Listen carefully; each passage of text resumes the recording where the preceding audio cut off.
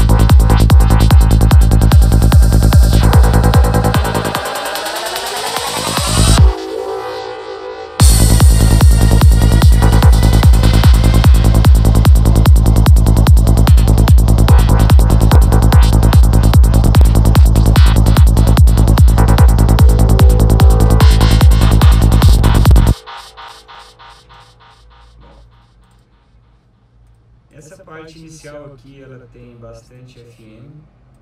A grande maioria dos FMs hoje eu tiro no Ciro e no... qual é o nome? No Albino 3. Então, vamos lá. Como eu faço esse tipo de FM aqui? Geralmente eu parto, parte aqui do init, uma onda sal simples. E daí você joga aqui no sub, tira o volume do sub, aqui é a oitava menos 3, menos 4, depende do estilo da FM que você vai querer. Aí aqui basicamente a gente vai ter uma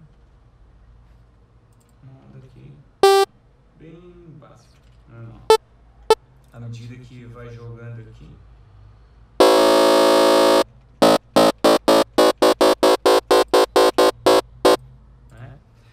então depois viria a parte de filtro, cutoff e tudo aqui. Mas eu gosto de fazer essa parte fora, Então eu faço ela dessa forma aqui. Eu costumo usar um equalizador, crio um envelope, um low cut, um high cut e essa parte é importante, um bell aqui, acima da linha 0. Se eu jogar ele, deixar ele um pouquinho abaixo, quando eu dar um ganho aqui, ó, ele vai para baixo. Então é importante que ele fique aqui, acima. O tamanho dele, dessa envelope aqui, vai influenciar no tipo do timbre. Aí depois, basicamente, eu trabalho de movimentação do envelope e digitação.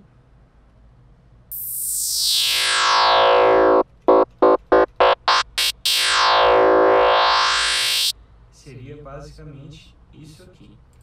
Aí como é que eu faço essa parte de gravação aqui? Jogo um canal de áudio abaixo, coloco o in e mando do canal 10, que é onde está o nosso Ciro, para cá.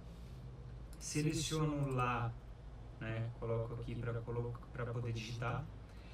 E aqui também, junto com o Ctrl, seleciono os dois, para que ele possa fazer a gravação do timbre aqui.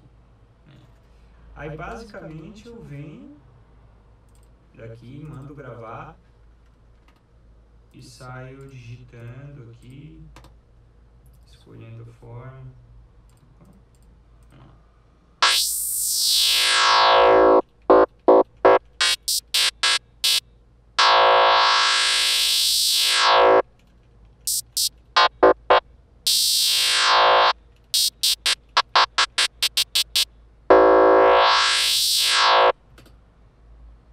Então, aí a gente tirou aqui, né?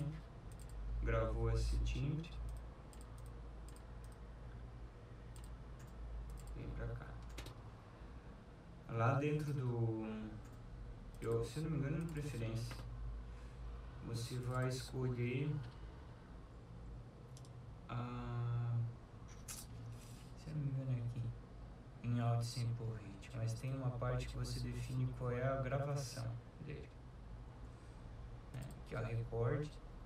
Então as gravações minhas são feitas em 24 bits, em Wave, que é importante. Isso é interessante. Quanto maior aqui você colocar, maior vai ser a profundidade de bit da sua gravação. Agora, vamos lá. Essa parte aqui, depois feito isso, aqui já tem um que eu já fiz anteriormente, né?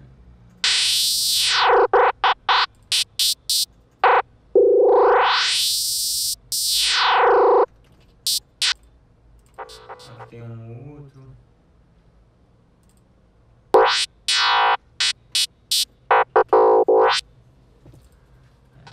Aí feito isso, eu venho pra cá, picoto eles, defino, escolho os que mais me agradam. Daí vou trabalhando em cima com delays, com reverbs. Acredito que é a parte mais... aqui é mais de criação, onde vai entrar a parte de criatividade, onde vai encaixar, qual vai ser o tipo de conversa entre eles que vai fazer. Esse aqui são eles, trabalhando esses 3 canais, todos pegos dessa parte aqui.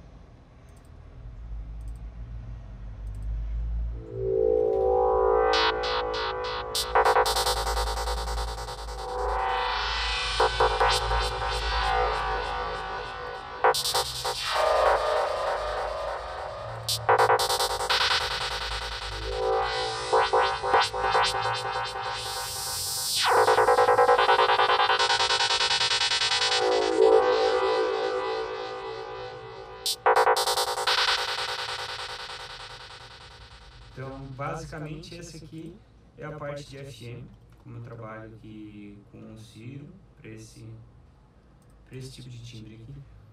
Vamos ver aqui o que mais que tem interessante nela. Tem uma parte que eu fiz aqui com vocais que eu acho que é interessante a gente dar uma olhada aqui. Deixa eu encontrar. A visualização do Ableton é péssima. Quem já trabalhou com Cubase aí sabe, é muito melhor. Vamos lá. Aqui, essa parte de vocais aqui, ó. Qual é o vocal base dela aqui? O vocal principal dela é esse aqui. Let's stop playing games. Yesterday, either I was dreaming or you snubbed me on the bus. The same thing happened. Ele tá aqui, simplesmente joguei uma oitava não, um semitom pra cima, para ele encaixar melhor, posicionei ele aqui no grid com arco para definir como ficaria melhor, né? Aí depois fui pegando alguns pedaços dele, fazer algumas subidas. Let's stop. Aí aqui foi um trabalho que eu fiz com ele que ficou bem interessante aqui. Vou tirar o operator pra gente ver ele normal. Ó, ele já tá um timbre bem diferente daquele, né? Por quê? Eu aqui joguei 21 semitons pra cima e usei esse algoritmo aqui, que é o texture. Ele dá textura metalizada para o timbre. Na verdade, ele cria micro slice, micro pedacinhos, e aqui você vai definir o tamanho desse pedacinho. No caso, são micro, assim. E daí, dependendo do tamanho, do grain size, do transpose, você vai conseguir um tom, uma textura diferente para o áudio que você está trabalhando. Ele pode ser um vocal, pode ser um outro timbre qualquer, né? Então ele crua funciona dessa forma aqui.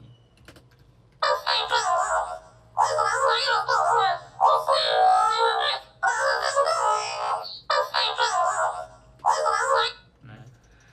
Aí com o Looperator, que é esse software aqui, abrir é meio pesadinho, às vezes dá uns problemas, mas ele é vida aí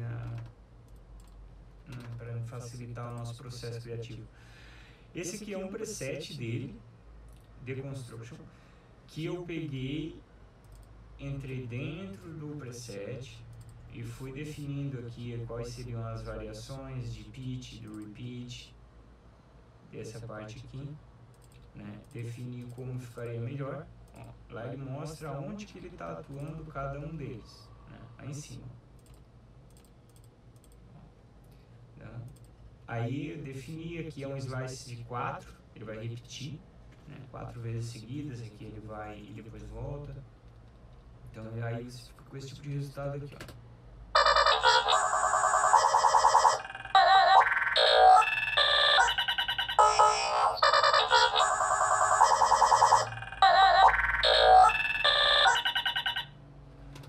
Já é uma coisa bem diferente. Aí o que eu fiz aqui? Eu dupliquei ele, joguei ele para baixo, dei um freeze, depois flat, e eu tirei o áudio dele aqui, né, porque o Looperator ele é meio pesado. Aqui no meu computador não costuma dar problema, mas joguei um delayzinho em cima. Aqui tem um Transit Master. Dá uma pegada a mais nos ataques dele para marcar, né?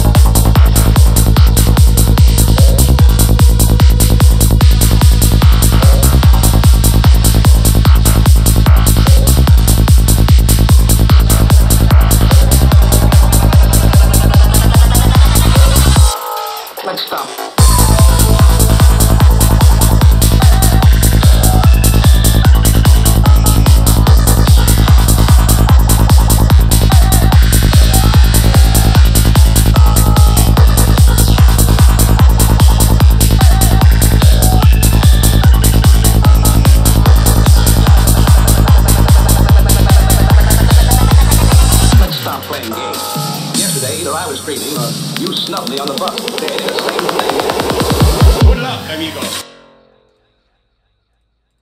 Aí vamos lá. Opa.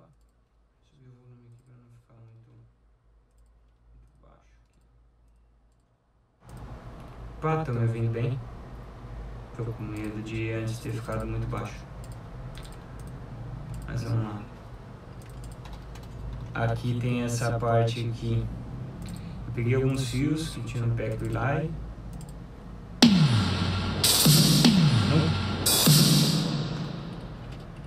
Não costumo muito usar esse tipo de timbre, mas a pegada aqui para a proposta desse drop que vem depois ficou bem interessante. Aí foi uma sequência de drums, fios e caixa e um trampo com vocal. Cadê a parte do vocal? Tá aqui o vocal inteiro, ó. Playing games. Yesterday, either I was screaming or you snubbed me on the bus. They did the same thing. Good luck, amigo. Yesterday, Yesterday, I was screaming.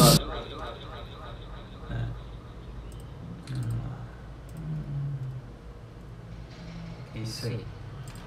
Deixa eu rolar aqui.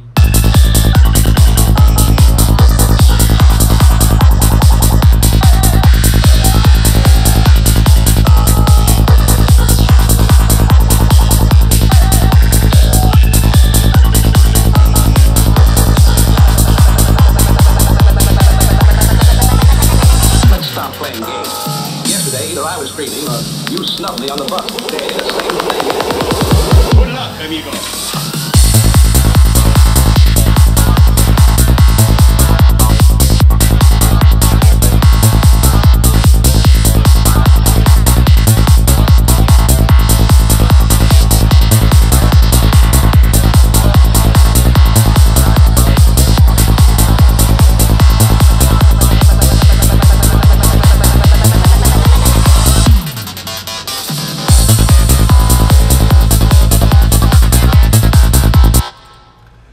Aqui tem mais um FM, legal.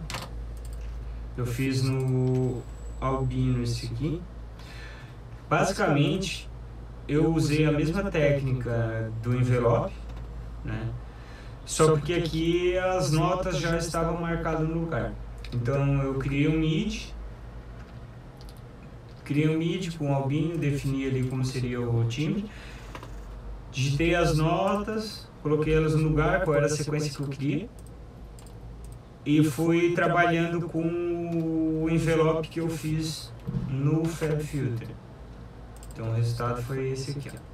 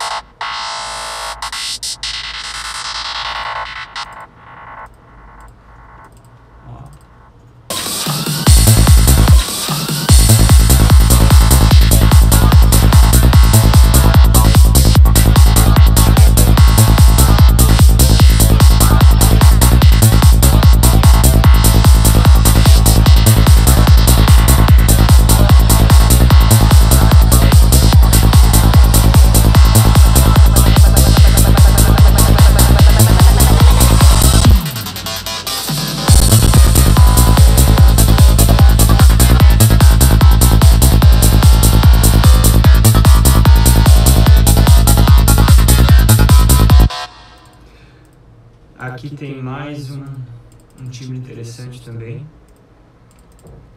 Como é que ele foi feito aqui? Ele é um ARP feito no Spire. Esse aqui é o Spire, para quem ainda não conhece. Tem 4 osciladores. E ele é... Aqui você tem o clássico sal. E ele te possibilita você jogar uma outra onda aqui, que você vai definir dentro dessas. E à medida que você vai jogando aqui, ele vai transformando o timbre, né? E aqui no oscilador 2 tem uma outra síntese nesse mesmo estilo, né? Vamos lá ver se eu consigo... Ah, ele tá bem infiltrado aqui, deixa eu abrir o filtro aqui. Isso aqui é porque eu tinha feito um...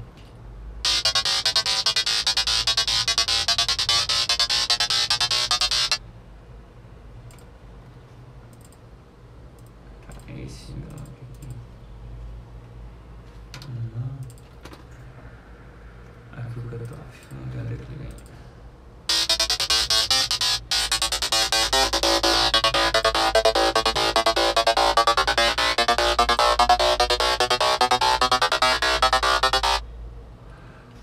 O ARP dele, como é que funciona? Eu gosto bastante do ARP dele.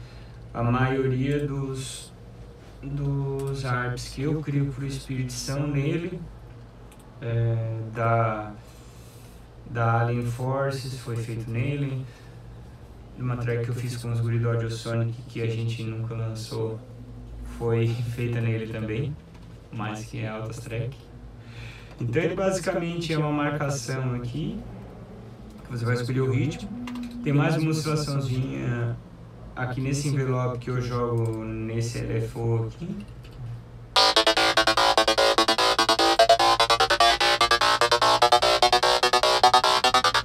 Indo daqui pra lá. Aí beleza. Criei o timbre, defini a sequência aqui. Exporto. Vem pro áudio aqui. E daí volto com o Looperator. Ó, esse aqui é um outro preset dele. Depois eu fui alterando, definindo aqui o que eu tava mais afim de utilizar. Aí com ele ligando ou desligando, tu vai definir o que tu vai querer. Então o resultado dele é esse aqui.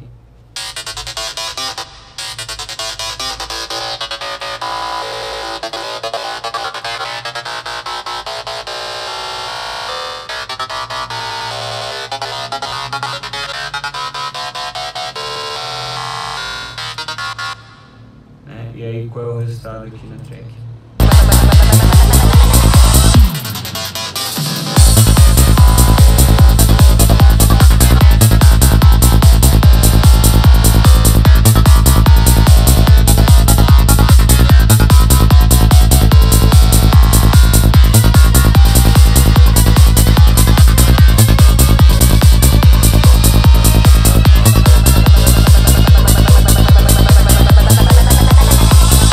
Playing games. Yesterday, I was screaming, you snubbed me on the bus. They did the same thing. Vamos lá. Aqui é a mesma história do break anterior. Alguns fios, uns pads, umas subidas. Só que aqui, cara, eu utilizei esse VST, que criou uma parada interessante no VST que eu não conhecia. A primeira vez que eu utilizei ele foi nessa música aqui. É o palíndromo. Cara, ele basicamente é um sintetizador granular. Ele vem com uma biblioteca dele de timbres para fazer a síntese granular em cima desses timbres, mas também pode adicionar alguma coisa. Esse aqui é um preset dele. E eu fui alterando aqui até chegar nesse resultado aqui, ó.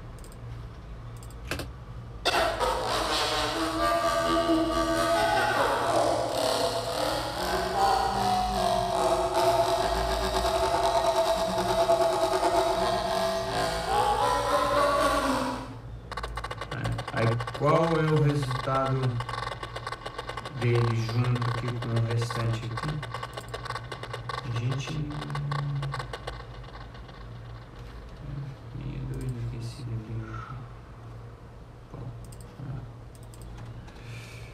Qual foi aqui? Vamos lá. You snubbed me on the bus. You snubbed me on the bus. They did the same thing.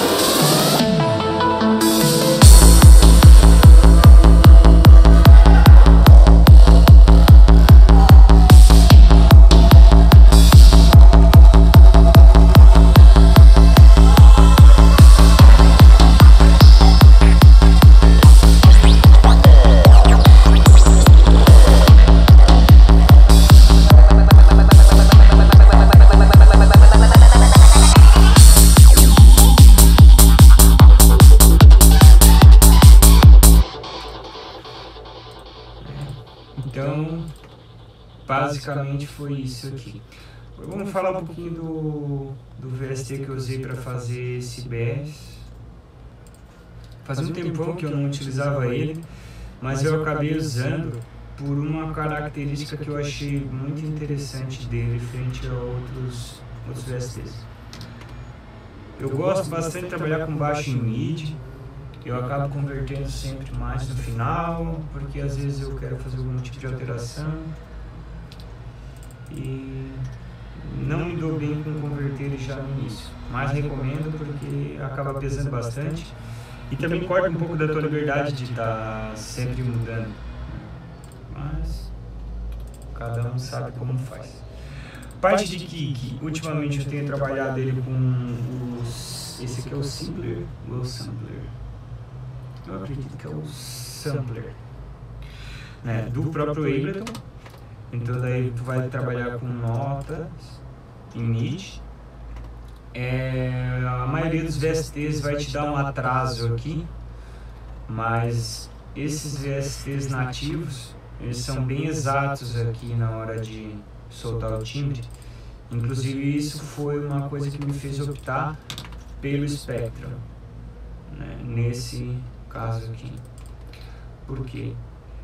Cara, ele me dá uma exatidão muito boa aqui na hora do áudio ser renderizado. Se eu for jogar aqui um áudio,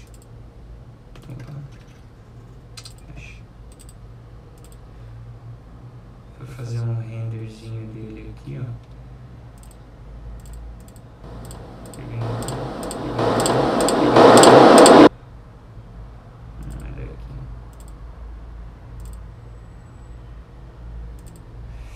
É do 7.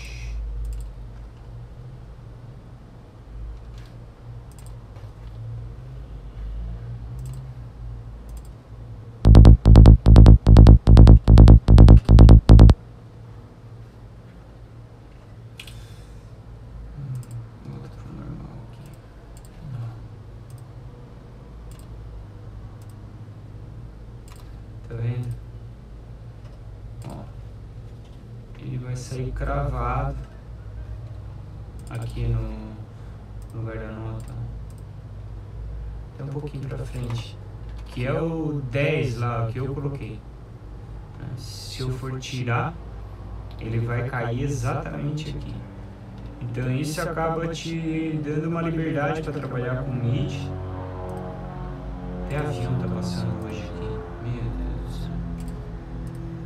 E daí te possibilita trabalhar um pouco essa parte de MIDI aqui. Aí como foi a síntese dele? Rapidinho aqui, para não ficar muito longo. Basicamente, né, uma onda sal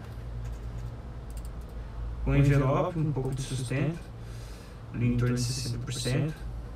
Para quem quer ver um pouco de síntese, tem uma aula interessante do... Já vou lembrar quem ensina ele o Dirt Space. Bem interessante para síntese de baixo, ele mostra como faz dele, muito boa. Aí aqui, um envelope, eu utilizo em 12 dB, não 24. E basicamente é isso aqui, né? Aqui o quanto do envelope atua, aqui o comprimento do cutoff. Aí ele tem uma modulação aqui, o Spectrum, que é o que dá o ataquezinho ali do bass. Eu uso ele para fazer isso. Depois aqui também, novamente, a gente escolhe o tanto do decay, tanto sustento, um pouquinho do release. Aqui um corte, né, de frequências. Vou tocar aqui pra gente poder dar uma...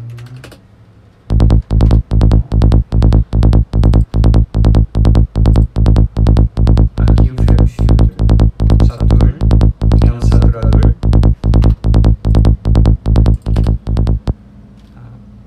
Aqui foi a parte que eu escolhi que eu achei melhor. Aqui tem o R10 jogando na segunda fundamental. Foi como eu defini. Dá para tu colocar na primeira para gerar um sub, ou aqui na segunda, tu vai obter resultados diferentes, né? Se eu for tirar o R10 aqui, ó, vamos deixar ele tocar e tirar.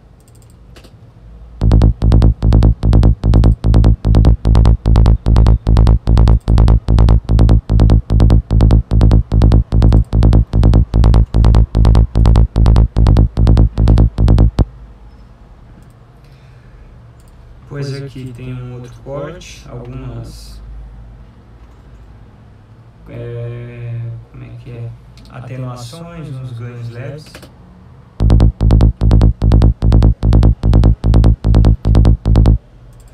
Então basicamente os dois trabalhando em conjunto, depois no grupo Eu fiz uma inversão de fase aqui, porque eu achei que soou melhor dessa forma.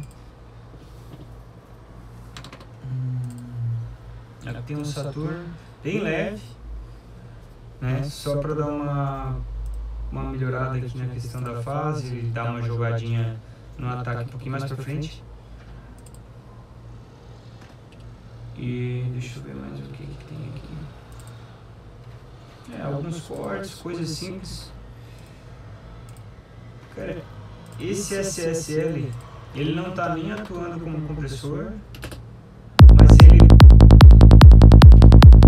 ele dá uma coloraçãozinha aqui no grupo que eu gostei, eu achei interessante.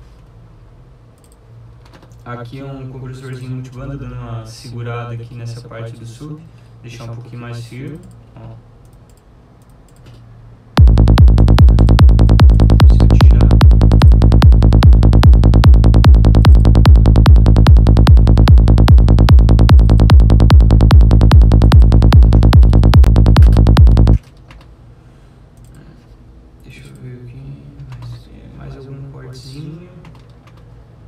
Simples. Eu costumo usar esse LFO Tool para visualizar a onda aqui. Eu gosto desse visualizador dele. Eu prefiro Avian. Vamos lá. Eu costumo usar esse aqui para visualização mesmo. Ó. Eu acho ele bem fiel, bem interessante. Se tu exportar, tu vai ver que aqui na Wave. Se tu exportar, tu vai ver que aqui na Wave tu vai conseguir exatamente esse mesmo resultado aqui. Para essa parte aqui eu acho ele bem funcional no Kickbass. Vamos ver mais um pouquinho aqui. Tem esse bass. Ele é um square, uma mistura de square com sal. Já me perguntaram bastante a respeito dos basses square que eu fiz. Todos eles eu fiz no Spectrum. E a grande maioria deles foram dessa forma aqui. Vamos ver o que tem aqui. Ó, basicamente é uma onda sal e square conjunta. E dependendo da quantidade que tu colocar, ela vira square ou sal. Ó.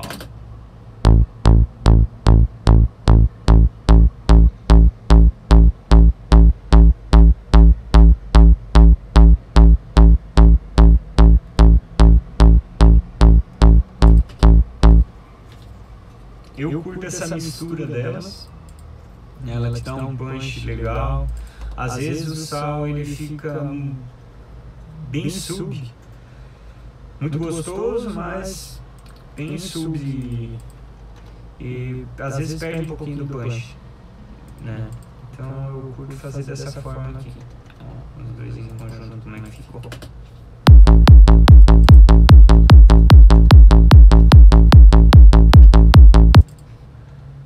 É uma forma diferente de fazer ele. Aqui tem um... Esse aqui é um... Eu acredito que ele é um simulador de alguma mesa de som, porque ele te dá alguma coloração diferente nos timbres aqui. Dependendo do canal que tu vai escolhendo, ele vai te dar uma coloração diferente, uma saturaçãozinha. Ele é bem leve, bem sutil, né? Mas ele te dá resultados diferentes.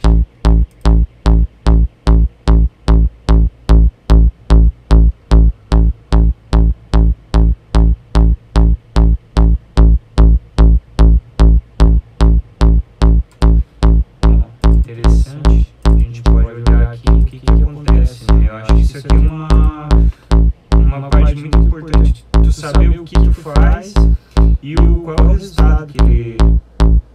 Ó.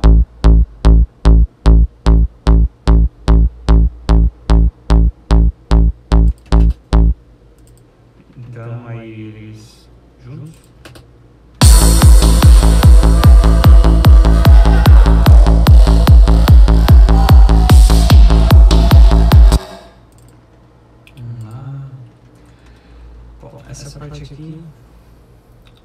que é por aí. Vamos lá pro finalzinho dela.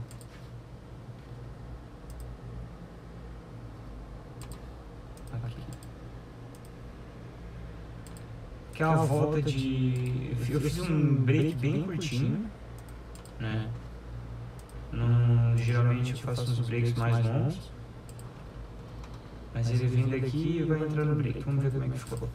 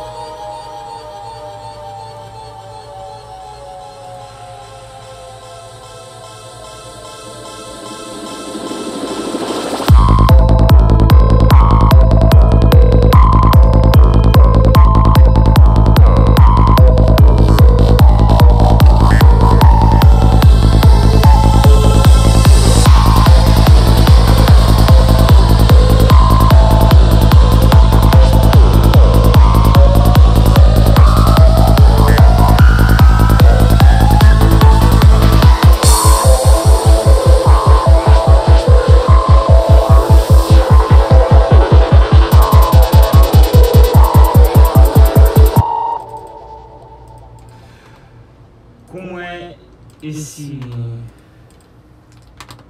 ar? É uma melodia, né? Um ar. Ó, eu parti do Dune. O Dune, ele é um sintetizador que ele tem, se não me engano, 24 osciladores, porque são 8 vozes, cada uma dessas tem 3 aqui dentro, que tem mais uma RM e o noise, se quiser colocar ainda em cada uma dessas. Então esse aqui ele está trabalhando com o número 1 e o número 2, basicamente. Ó, são duas partes diferentes. E daí eu peguei aqui, ó. Ele tem um FMzinho, né? Que se eu for isolar, ó.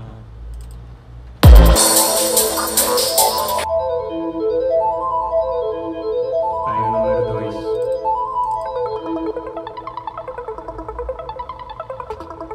Então aí os dois em conjunto, né? O cutoff vai abrindo.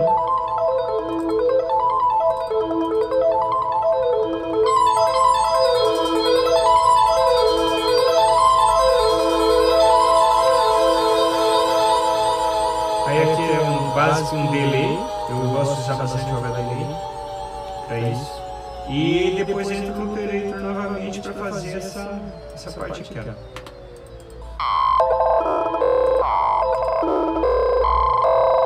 Aí eu peguei cada um deles aqui, dei uma ajeitada, como ficaria melhor, onde cada um deles está atuando. Depois eu trabalho de pitch, e é basicamente assim que funciona essa parte aqui. Depois vem aqui para essa outra parte. Eu fiz essa aqui no silo. Ele é um... Ele vem no contratempo aqui rolando.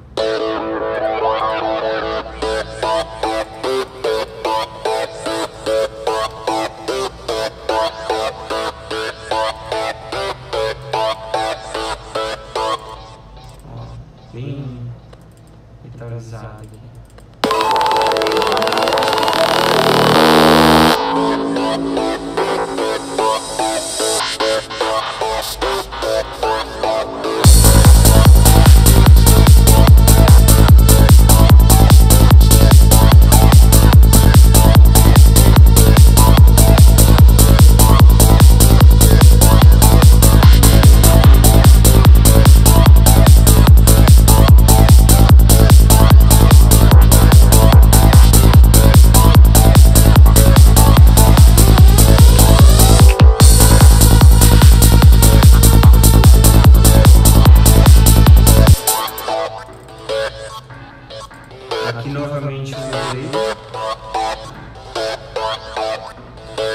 Mesma linha de trabalho anterior.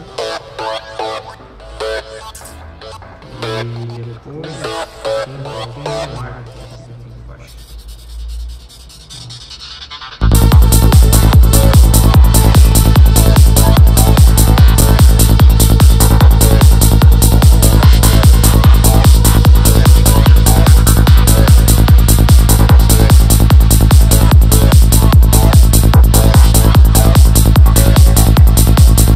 Depois aqui vai entrar um outro arc, uma outra pegada, vem do Dune também.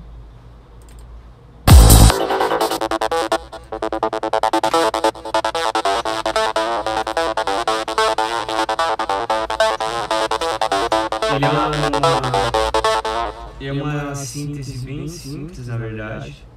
O Dune tem essas wavetables dele aqui.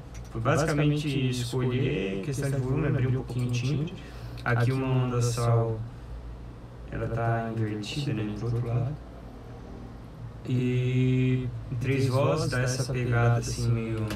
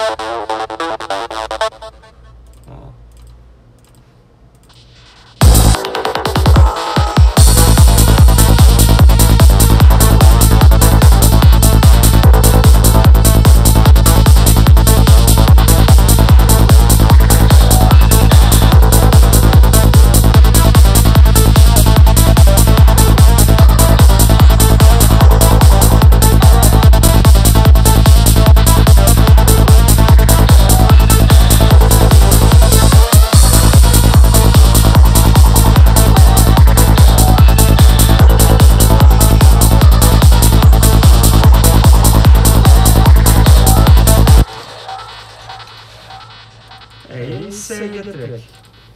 Aí já no final. Então, pessoal, é basicamente isso, né? A parte de um pouquinho assim do workflow. Eu venho desenvolvendo ele ao longo de alguns anos já. Pode ser que tenha técnicas diferentes para se conseguir os mesmos resultados, mas eu acredito que a gente tem que usar o que é mais fácil para a gente e está ao nosso alcance sempre. Deixa eu fechar aqui. Vou encerrar essa parte.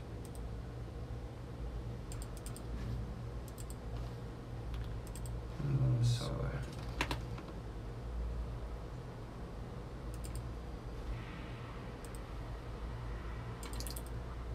Bom, então agora eu vou organizar aqui rapidinho a parte do set e já volto aqui com essa parte aqui com vocês aqui, beleza? Bom, pessoal, encerrando aí a parte de produção, vou estar dando início aqui à parte do set. Espero que tenha sido enriquecedora a experiência para vocês. Consigo aproveitar alguma coisa aí e encaixar nas produções de vocês, né? Agora aqui na parte do set eu vou tocar algumas músicas novas, algumas que vocês talvez já conheçam, e vou fazer um mix aí de visuais do 4Dimension Visuals, que é o meu projeto de videomapping, que vai estar trabalhando em conjunto a partir do ano que vem com os palcos da 4Dimension Stage. Eu acabei englobando tudo em um único nome, um único negócio, para ficar mais fácil de estar mostrando para vocês aí tudo que eu estou criando nessa parte também. Então eu espero que vocês curtam as músicas, os visuais, espero que tenham curtido a parte de introdução, né? Então vamos lá, é isso aí.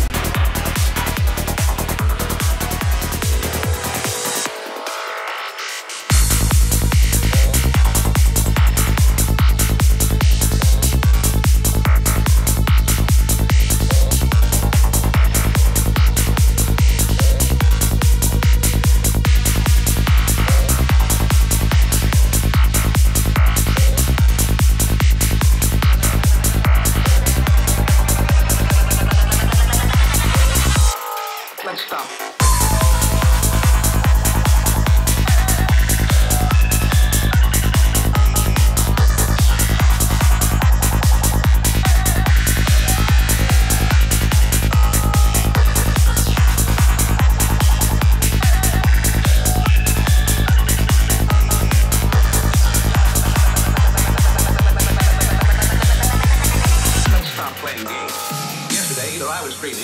You snubbed me on the bus. They did the same thing. Good luck, amigo.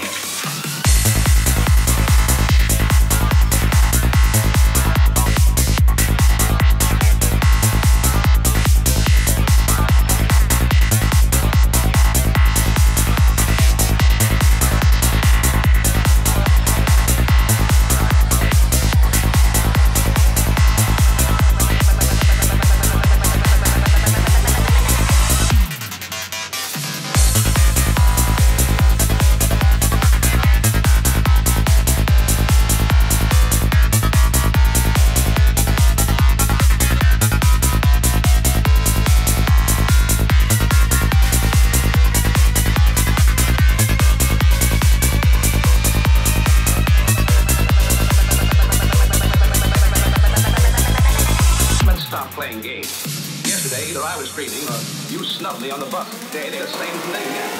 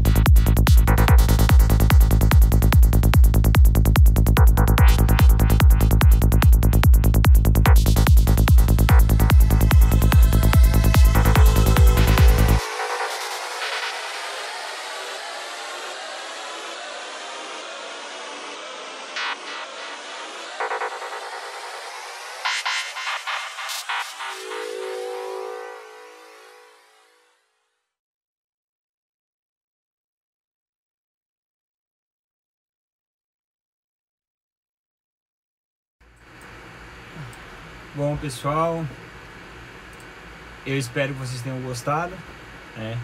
E foi bem difícil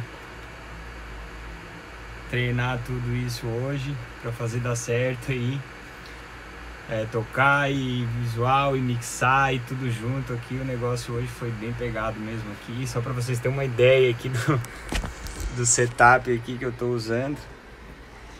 Ó, é um notebook para tocar, mais um computador para fazer os visuais. Aqui eu fiz a mixagem do som, aqui foi toda a parte de gráficos. Para quem não conhece, aqui eu vou mostrar um pouquinho. Esse aqui é o software que eu uso para fazer toda a parte de visuais, para controlar o Ilumini. Quem trabalha com mapping, com tudo aí sabe. Esse tipo de resultado aqui. E tudo isso é tudo criação minha para vocês aí, e para estar logo mais estreando nas pistas aí. Eu espero que todos vocês tenham gostado bastante aí, igual a mim. Valeu, pessoal!